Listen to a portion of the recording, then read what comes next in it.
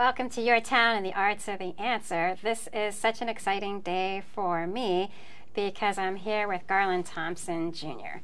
And we're focusing on April as upcoming the National Poetry Month, and we're going to take it in different segments, talking about the National Poetry Out Loud competition.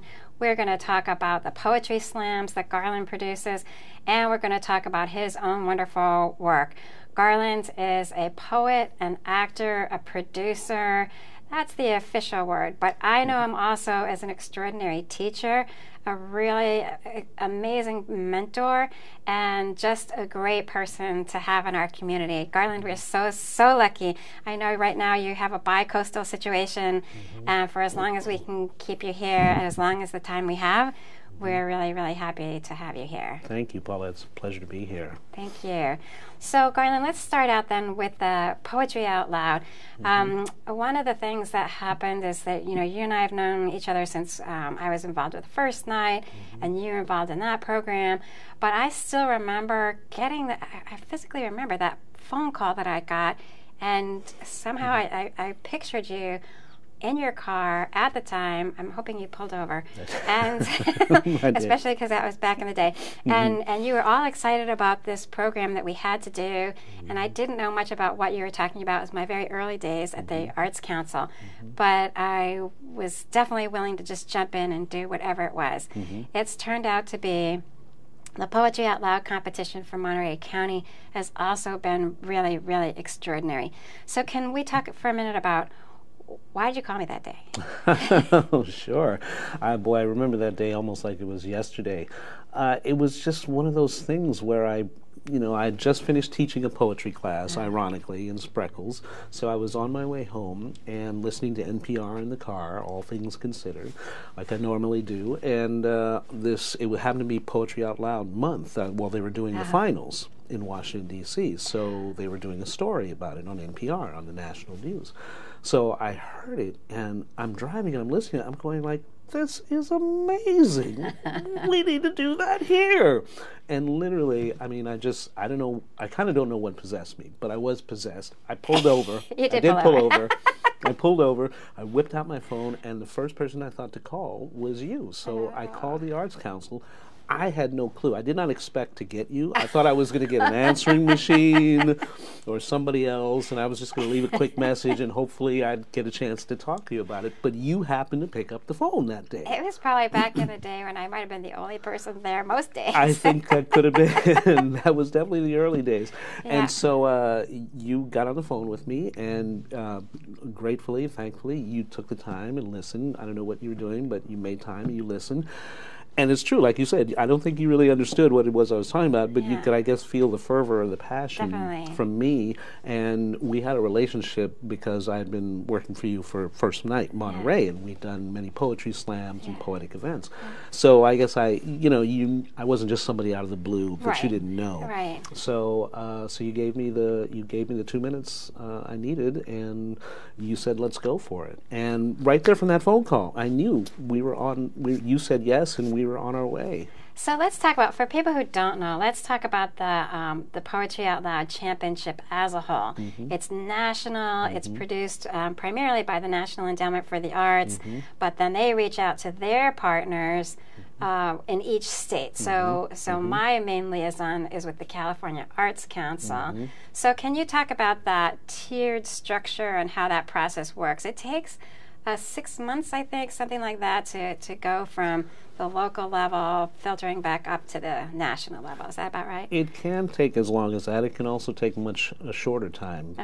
Schools can actually do it in a couple of months. The actual, the National Endowment of the Arts, as you said, produces it, and they've also produced a curriculum to go along with it. That's amazing. Yeah. Exactly. And so the full-on lesson plans and everything, and these can be done in as little as 20 minutes out of a period. Okay. And they can basically go about 2.5 or 3 weeks, they're designed, if you do it straight through.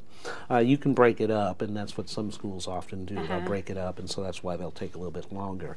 But it's a great thing because it starts at the classroom level. So individual teacher has to sign up. Exactly. Yeah. And so you get an individual teacher, individual school. They do it in the classroom. they have a competition within the classroom, then they have a competition within the school. They determine who is their school champion, and then the school champion then goes to compete against all the other school champions in a given county. And then from there, whoever wins that competition, they then go on to represent the county in the state competition up in Sacramento. And then if they get lucky, or if they're good enough and they win that competition, then they get a free all-expense-paid trip to Washington, D.C. Now, that actually happened for us one year, right? Can you talk about... Not just 3 years. Well, we have... yes, that's right. So but you got to go one year, right? Yes, I got to go 1 year. Right. So can you talk about what was special about those students that, in your minds, that really helped propel them to win? California, I'm from Boston, I'm from Massachusetts, right? So I have a really good perspective on how big California is. And now that I've been with the Arts Council for a while, I also have a good sense of how big Monterey County is relative to the state. So for one of our students to succeed, not just at the local level, but then at the state level, and have the opportunity to compete nationwide. That is such a big deal. And you'll probably be too humble to say, but I can say that in many of these years, you've been the mentor for our students and helping them to shape how they've done their work. And I really believe that's been why we've been really successful at the state level, and then getting these kids to Washington.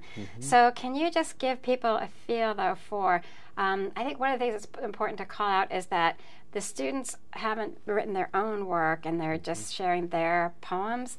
It's a different kind of process. It's highly structured, and it's so structured it might seem like kids wouldn't really be interested, but instead they're really finding a way to make it really powerful. So can you just tell us, particularly of the one that you went to, is when you took them as far as Washington, took a particular person? Well, it's an excellent program, and you're right. It is not the students' actual poetry and actual writing. What they are doing is they are picking poems from an anthology that the National Endowment of the Arts provides them every year. It's about 600 or 700 poems in this anthology. So they do have a lot of choice. They have a huge range of choice, from all the way from classics, going back to Shakespeare, etc., all the way up to contemporary poets. So, and everything in between, and many different styles and many different genres. So they get to pick a piece, and what they're basically asked to do is to go through and find a piece that speaks to them, something that they can relate to, or that somehow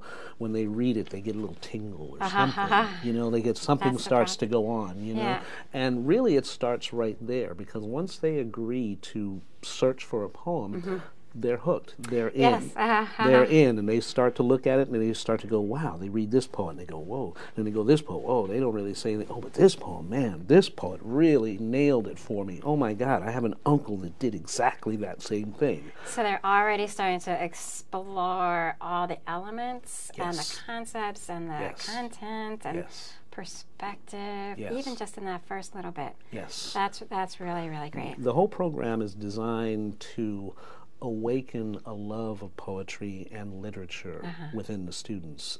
It comes from former NEA chairman Dana Gioia, who is now the California State Poet Laureate.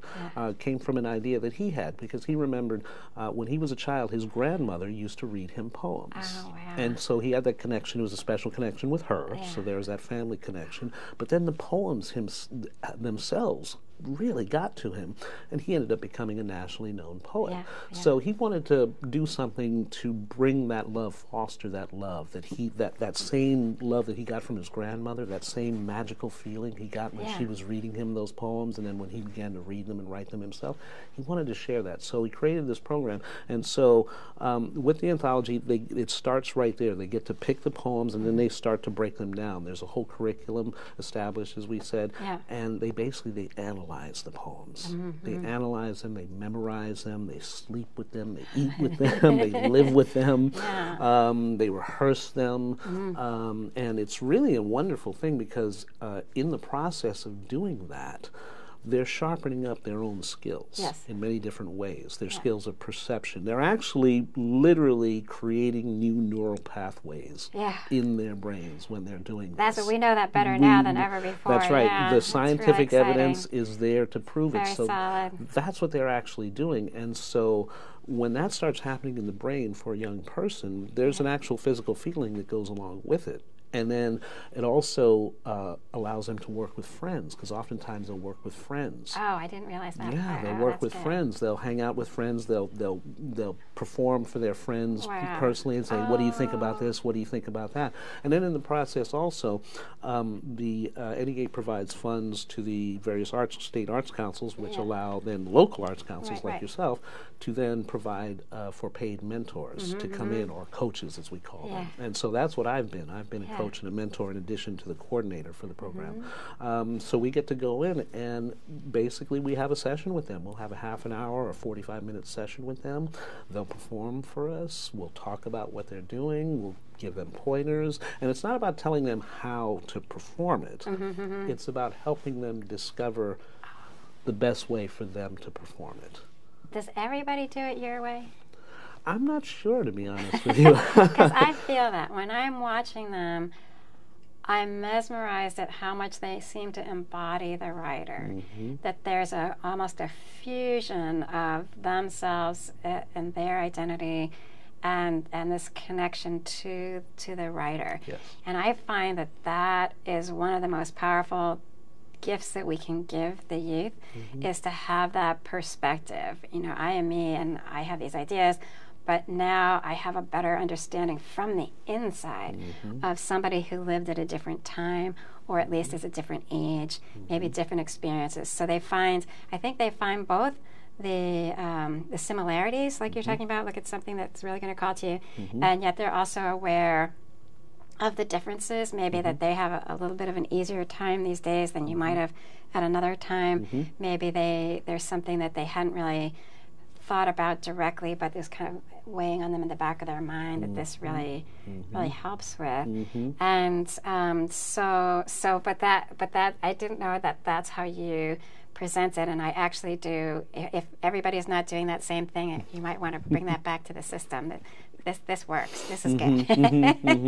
It's I guess it comes from my years of being in theater, and I do direct as well. And it's never really about telling someone how exactly step by step to do something. In film it gets a little bit more like that, because you have camera angles, you have specific things that have to happen. But and even in theater, beyond specific things that have to happen, like I need you to go on this side of the set and pick up a glass right now because something's going to happen.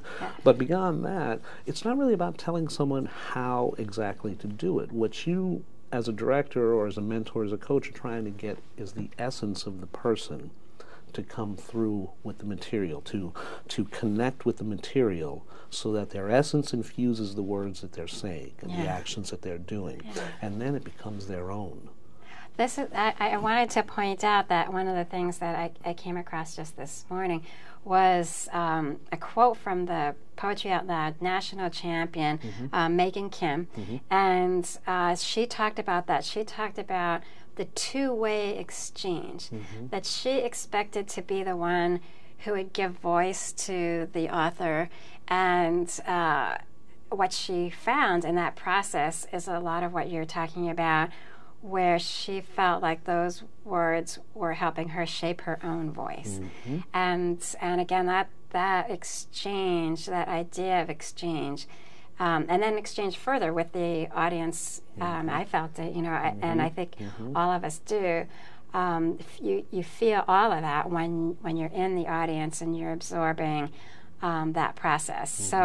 So even more than a competition, even though that's fun and we like winning, it's really about that process of discovery and sharing, isn't it? Like so much of what the arts are all about. Yes, that is exactly what it's about. Because that's what happens in general whenever we read any kind of writers, a novelist that we like, a monologuist, a playwright that we like. Those words come out and speak to us. So as adults, we get to find that whenever we go to a bookstore, we pick up a book, or you know, we decide if we're interested in writing scripts, we write a script. So we get to do that. But how do you foster that in kids? Yeah. Right, in young people, especially young people who are, you know, not necessarily going to be interested in the classics, whatever the classic thing is, right? Just a college. Exactly. And so this is a great structured way within a classroom, within a learning environment, for them to be able to make that connection with a writer that says something to them, even if that writer lived 500 years ago. Which is amazing when you think about it, which can be mind-blowing for a kid who can pick up a writer, maybe Shakespeare or something, and go, oh my God, I totally understand where that guy's coming from. My uncle did that, my mom is like that, my world is like that, things haven't changed. And so they make that connection, and that connection lives on through the rest of their lives. And they begin to realize it through literature, through arts, through words, through communication. You can change your world. You can change your life. You can change people's lives around you. You can make everybody's life better. You can make your life better. So it's really a fantastic, I've just found it's just a fantastic way to get kids into that discovery process that they wouldn't necessarily go on their own if they weren't given the opportunity. You know, and that's also what it's about as far as being a coach and a mentor and bringing this program to the schools. It's about giving them an opportunity to express themselves. You know, people are going to find ways to express themselves one way or another. Everybody needs to express themselves. Every human being. Don't matter who you are. The only question really then becomes is, how do they express themselves? Do they express themselves positively, or do they express themselves negatively? You know, we just saw a couple of weeks ago, how unfortunately a young man expressed himself incredibly negatively with the Parkland shooting, right? Incredibly negative way of expressing himself. But that is, in a sense, what he was doing. My goal as a coach, as a mentor, as a producer, as someone who likes to work with kids and young people, is to give them opportunities, positive opportunities to express themselves, positive ways. You can be the angriest person in the world and be completely justified in your anger. But anger that manifests, if you manifest that anger, express that in a destructive way, whether that's to yourself or to other people, then that does nothing for anybody. And it certainly doesn't solve the problem that made you angry in the first place. Right? So it is about doing everything we can as adults to give young people not just hope and not just say, oh, you can do whatever you want, you can be the president, you can be whatever. No. Let's get real about this, okay? It sounds crazy, but if you read this poem, and if you study it, and if you perform it, you're going to find out so many things that you never knew existed, and you're going to be turned on, and people are going to love you for it. This is the thing that I love the most about showcases and exhibitions and performances. Kids go all the way to mastery, and that is really, really, really powerful. And then that sharing process. So we'll talk more about your own wonderful work. I really appreciate your role as a mentor, as a coach, as a leader in our community, caring so much about those young people. And in our next segment, we'll talk about the poetry slams and how that's a whole nother vehicle for expression, sharing, and all those good things. So thanks, Garland. Thank you. My pleasure.